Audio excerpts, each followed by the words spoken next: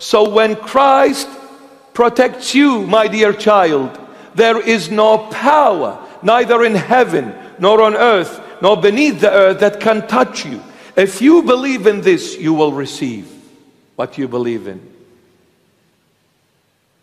When the Lord protects, nothing can harm you. If all hell breaks loose against you, the Lord will step on it.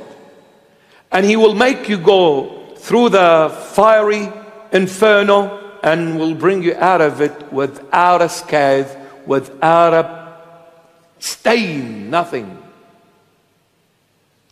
When the Lord protects,